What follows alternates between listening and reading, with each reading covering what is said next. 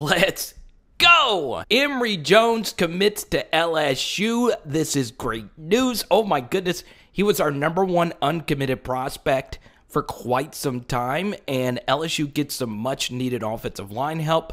Obviously, we're going to look at this from so many different angles, but this seems to be a question that I get a lot, and I'm going to throw it out to you for you to get involved in the comment section. Who's a better offensive line prospect? Emery Jones or Walker Howard? I say Walker Howard. Or Will Campbell. And speaking of Walker Howard, here's a photo of Emery Jones with Walker Howard after they faced each other last year in a shootout. St. Thomas More was able to defeat Catholic High. I do feel pretty good about Emery Jones out of Baton Rouge committing to LSU and actually signing with LSU and playing alongside Walker Howard and Will Campbell. So, yes, this is huge for LSU. They obviously need to build offensive line depth, and Emery Jones certainly helps out in that aspect. Could he play right away in year one? Absolutely, and I think he's good enough to do that.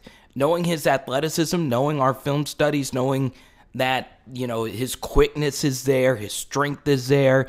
Some people feel he needs to get a little trimmed up.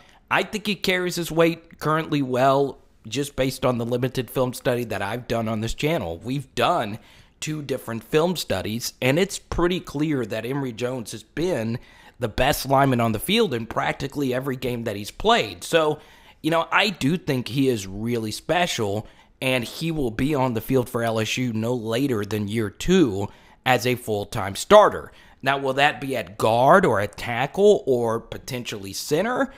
Here's what's really interesting about Emery Jones is that he has the capability of playing all 5 positions.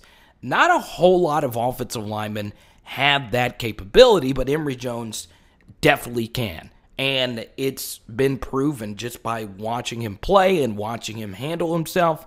This is huge. And he comes from a good program in Catholic High, so he's going to be locked up and ready to go. Now, can he decommit? Yeah.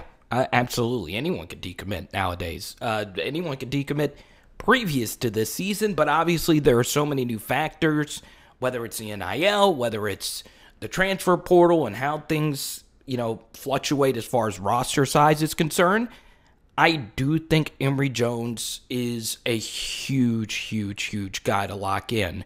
Even more so than Jacoby Mathews based on LSU's offensive line depth. And I just really think he's going to play a lot in year 1, potentially year 2. So, this is huge. Absolutely huge for Brad Davis to get this done. Now, what is next for LSU's offensive line recruiting? Well, it's simple. Go get Julian Armella. That seems to be the elite prospect that has the most steam. LSU just picked up Mason Taylor.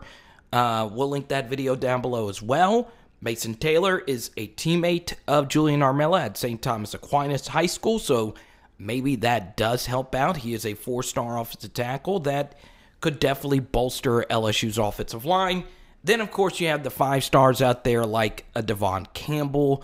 Could LSU flip Kelvin Banks to LSU? Hopefully that is a possibility, but we'll see what happens there. But the big news is that Emery Jones, he's probably always wanted to be an LSU Tiger, getting to play for the home city school, not just the home state, the home city school, Catholic High, Clyde Edwards-Helaire. What's up? That is so cool. Jared Small for this next season. So, yeah, I'm obviously really excited about Emery Jones making this announcement. So, yeah, when you look at the depth of the offensive line, you are losing at the very least 3 projected starters for right now. Ed Ingram, Liam Shanahan, and, of course, Austin Deculus. And, of course, you got to throw in Dare Rosenthal, even though he left before the season.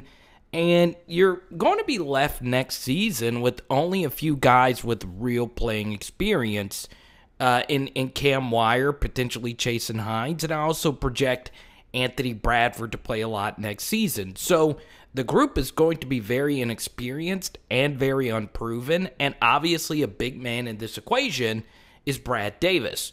Yes, Emery Jones is a big-time commitment, but a lot of LSU's offensive line issues under James Craig last season was deeper than just the recruiting of the offensive line, where James Craig missed on a lot of out-of-state offensive linemen, and the entire LSU staff missed on it. So, yes, Brad Davis has a lot on his plate when it comes to recruiting the guys like we mentioned, Armella, Campbell, Devon Campbell, and a bunch of other names that we can mention here. So, yes, the offensive line recruiting from this point forward has to get better because I do think LSU needs to get one or two more offensive linemen, whether that comes from high school recruiting or whether that comes from the portal.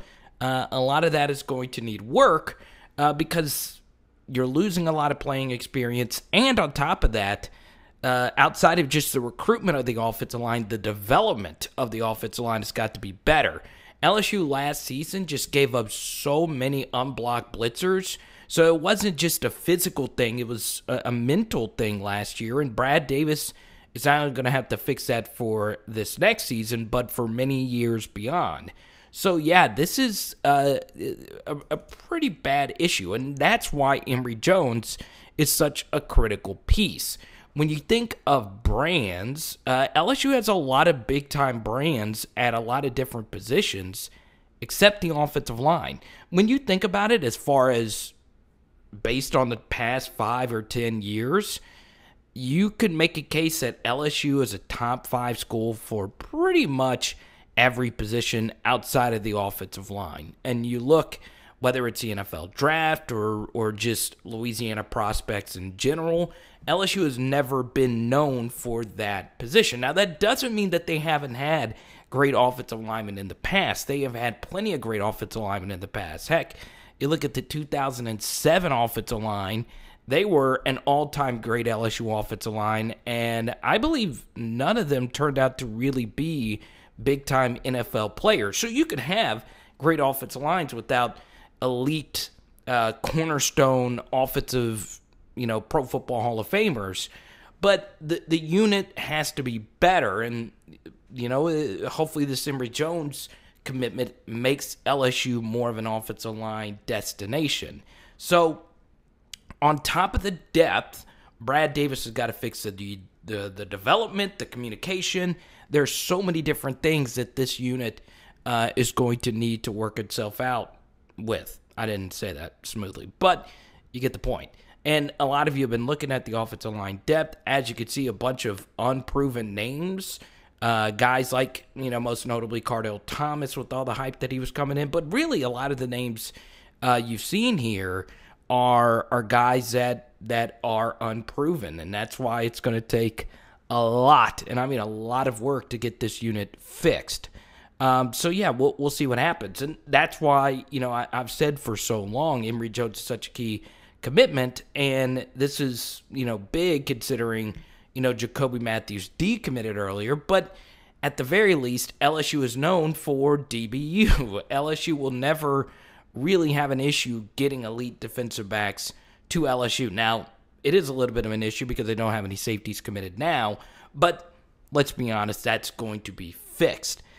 We don't know about offensive line recruiting. We simply don't know, and that's the scary thing, and that's why, Brad Davis is getting paid a lot of money to fix this issue, and also a lot of LSU's offensive line issues will hopefully be fixed by the type of offense Jake Peetz is going to run next season. So you take a look at LSU's offensive line room for 2022, Fitzgerald West and Bo Bordelon, both 3-star prospects.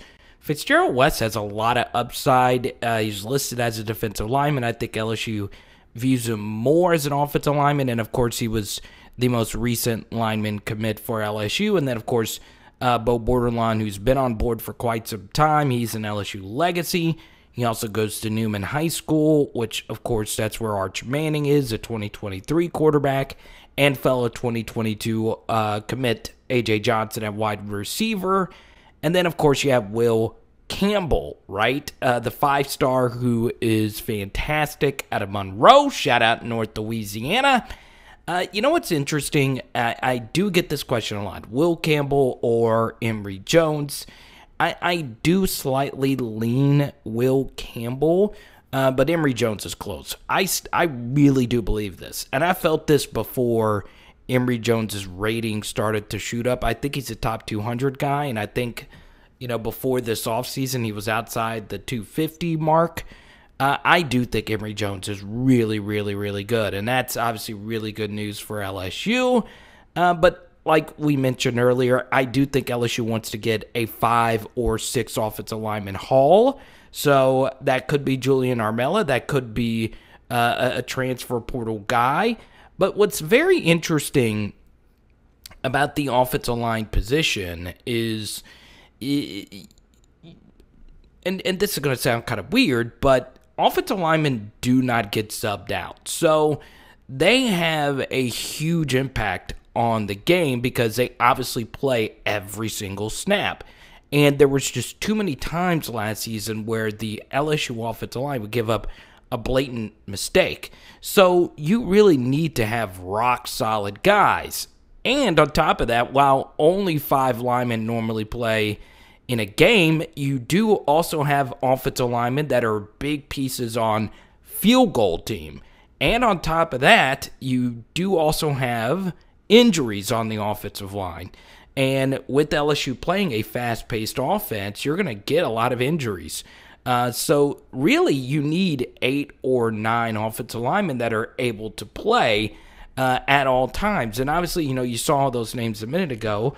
The Kimo Macaniolis of the world, Xavier Hills, Marlon Martinez, Cardell Thomases, Marcus Dumervilles. LSU's going to need some of those guys to pan out, or else these newcomer names that you've seen mentioned are going to have to, play a lot, which is obviously as true freshmen, which is something that, LSU wants to avoid. But we'll see what happens. Obviously, get involved in the comment section down below. This is such a great news. This is such great news. Congrats to Emery Jones. It is Power Hour LSU. Boom.